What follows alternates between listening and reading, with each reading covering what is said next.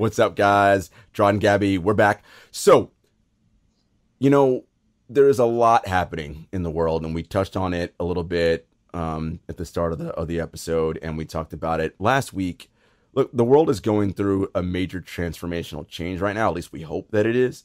All of the senseless violence and killing of black citizens at the hands of police, agents of the state, it is problematic, and it has been problematic for 400 plus years. And, we talked about it again last episode, but there are things that are happening all around. And a couple of things caught my eye, particularly through the sneaker community, Gabby, and I wanted to talk about it today. The first one being, in Ohio, the owner of a sneaker boutique store, Dionte Johnson, Soul Classics in Columbus, Ohio, he wrote an op-ed for Complex. And in part of it, he said, "On Friday, May 29th, during the protests, my store was broken into and looted by people looking for personal gain, disgusted as members of a group with a unified message of peace, justice, and equality. On Thursday night, we received word that protesters would be in the area, so me and a cousin guarded our belongings from 10 p.m. until 5 a.m. when we would finally go on to retire for the night. The next day, we planned on getting back to the shop around 10, so I decided to take an hour-long nap to recharge my batteries and prepare for another long third shift.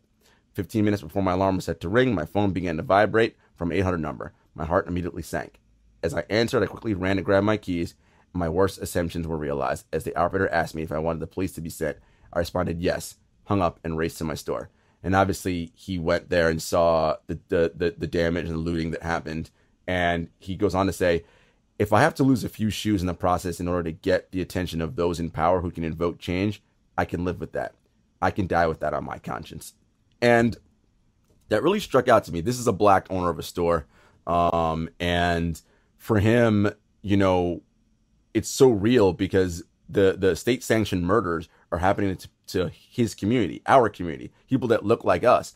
And, this sneaker boutique store, this is this man's livelihood. So it's not like, oh, well, like, if I lose some stuff, it's all good. Like, no, like, this is how he provides.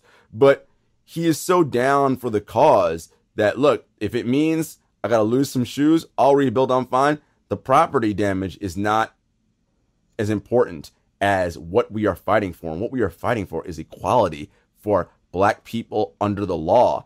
And, what I just find so incredible and so amazing is the ability and the conviction on his heart, right, to be able to have that kind of belief. And he was clear, right? It wasn't about people, the people who were unified in the message of peace, as he said. It was people looking for personal gain disguised as members of a group, because that's what's happening to people who are looting and taking the merchandise for themselves. They're pretending to be people who were down for the cause to then walk and march and then use that as a method. And he means to, great, let me go grab and steal these shoes and be an opportunist. Because anyone who is actually vandalizing and not stealing, it isn't about me wanting to take for my personal gain. Again, as we talked about on last week's episode, it's about you not hearing what I'm saying. And I'm tired of the literal boot on the neck of my throat. I'm tired of it, and I'm going to make sure you hear me.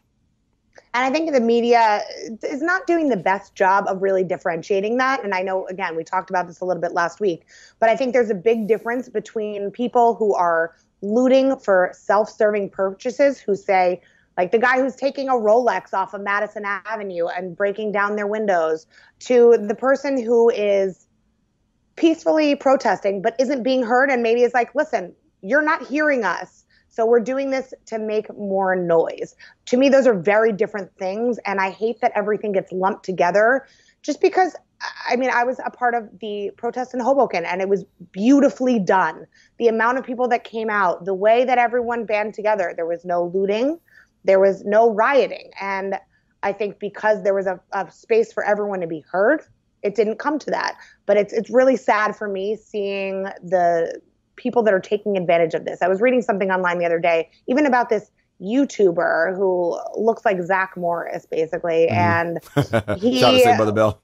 I know, love Saved by the Bell, but it was, I'm glad that they are putting media traction behind this, because they basically were like, this stupid kid is stealing shit just to steal stuff. Sorry, I get very passionate. No. A little bit sometimes, trying to contain myself. But I'm glad that they're finally talking about the difference in what's happening there. I mean, I think us being New Yorkers, Kith said something similar to Dionte Johnson, where they were like, you know what? If that's what it takes to get heard, it's the message that's important. And I love seeing a lot of these local stores and store owners. I mean, Kith has a lot of national notoriety and global notoriety, but it's still a local store for us in New York. And seeing all the local businesses really band together is a beautiful thing. Like, based out of Cleveland, Run with the Winners is a local organization, and they have a weekly running club. Follow them on Instagram. We'll tag them when we start posting this content. But using the hashtag Run for Change, every mile that's logged with that hashtag attached, they're donating $1 to those in need and to those who are getting in jail for protesting. So I think that's a really cool cause, and it's good to see these local brands and national brands really stepping up to the plate. I know it's really hard to sometimes see the rainbow in the storm, but I think that's what we're here to talk about, what brands are really doing. So it's great to see.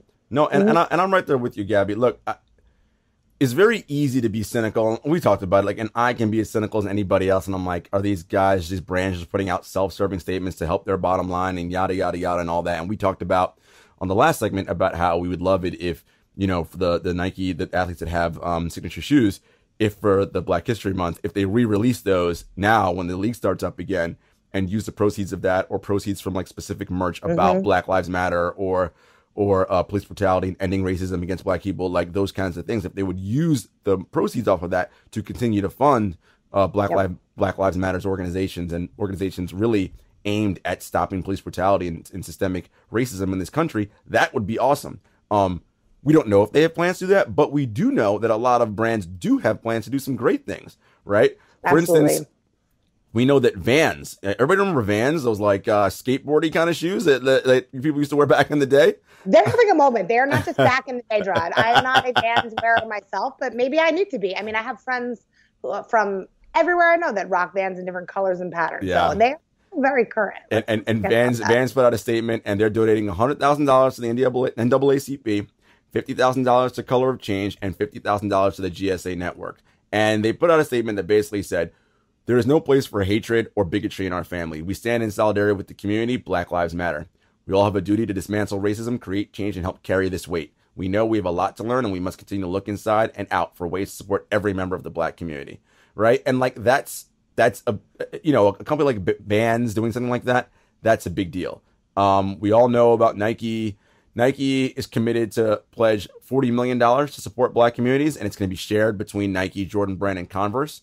The three brands under the Nike umbrella. You know, they had that "Don't Do It" ad that came out right as all the protests were swelling at the death of the murder of George Floyd at the hands of the Minneapolis Police Department. And, you know, Nike CEO John Donahoe said, systemic racism and the events that have unfolded across America over the past few weeks serve as an urgent reminder of the continued change needed in our society. We know Black Lives Matter. We must educate ourselves more deeply on the issues faced by Black communities and understand the enormous suffering and senseless tragedy racial bigotry creates. And again, the connection for sneakers is so much of the sneaker culture is about Black culture, right? Because that's in essence where it starts. Basketball, streetwear, those hip hop, that is where all of this stems from. And again, if you are someone who consumes this culture and you are not Black, you have to ask yourself, okay, am I in support of this community and the people who give me this culture I love so much? Or do I just love the culture, but I don't care about the people who help give me this culture, right? And that's something that I think people should be looking at. And the other one is Jordan Brand and Michael Jordan announced over the next 10 years, they're going to donate $100 million to various organizations that, again, are aimed at stamping out racial injustice, systemic racism in this country. Again, we talked about this happening for 400 years. And look, can you say that Nike and Jordan Brand and these companies can do more? Sure. You can. They can always do more.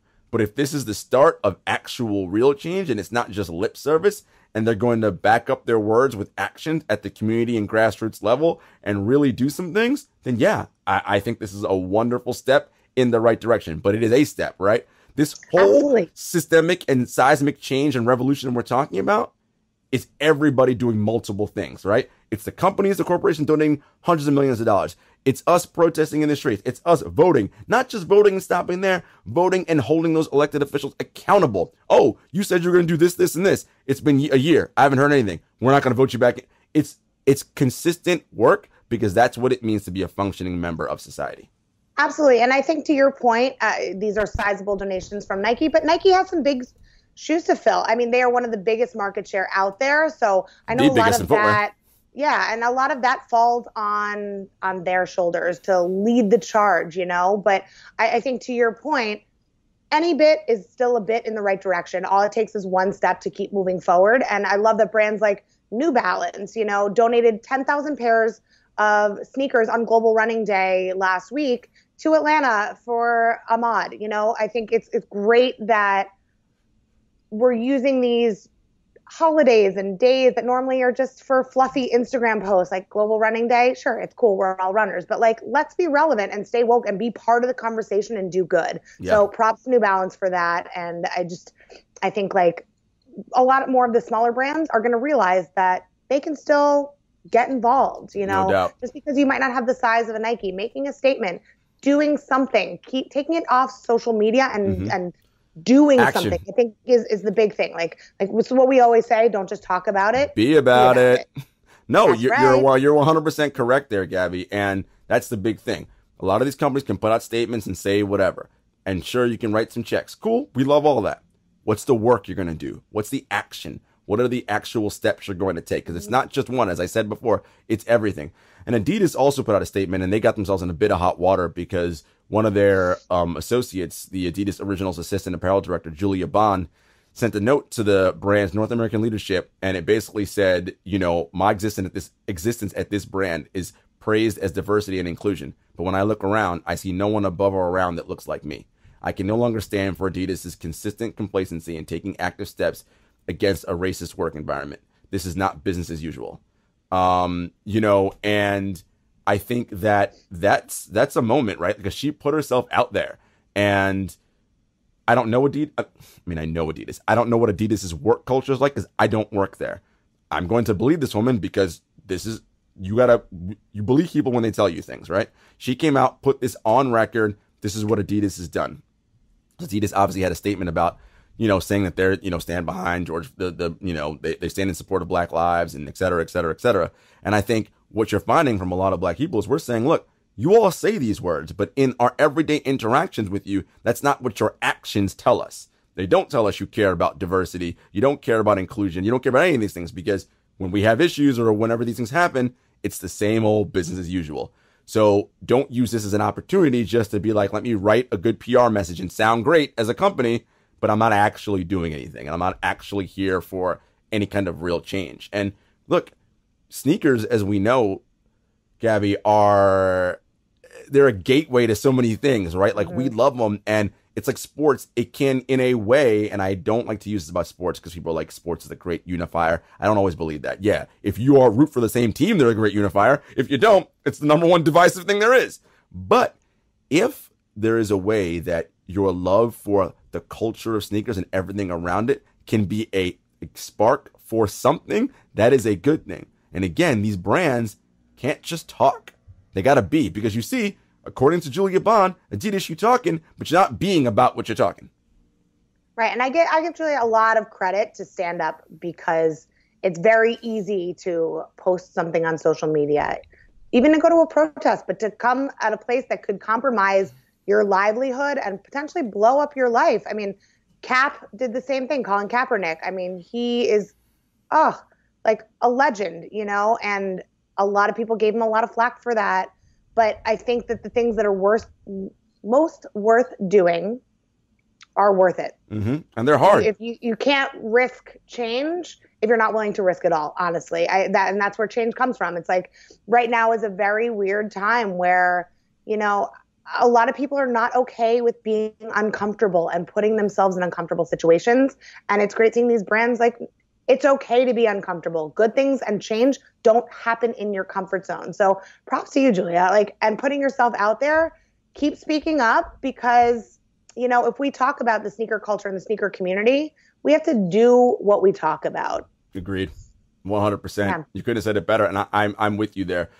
Again, it's about the actions, man. You can say and say and say, but what are you doing? Are you doing the work? Right? Remember when you were a kid and you'd be like in math class or whatever, and you have the answer, but your teacher would like dock points if you didn't show your work.